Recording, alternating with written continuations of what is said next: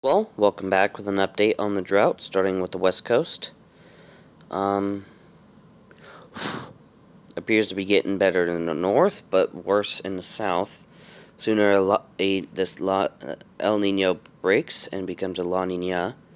Well, no, La Nina breaks and becomes an El Nino, the better.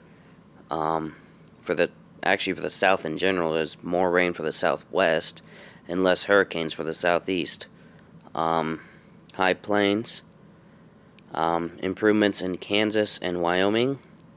Everywhere else either stayed the same or got worse. South, improvements, and I do expect more improvements to show up due to the winter storm that hit Texas and Louisiana. Midwest, not a lot of change with it. All of Minnesota is in drought, though. Southeast, not much change. Do see potential for improvements in the near future. Same with the Midwest and Northeast, with the potential for a blizzard. Improvements here are expected.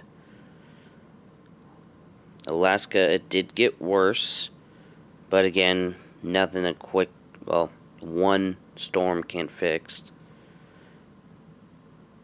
Hawaii, not much change.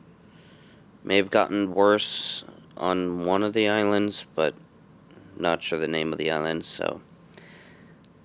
Gotten worse in Puerto Rico, though, with exception, light drought now being felt. The entire, all of the Virgin Islands is in drought, and not much change to these islands here.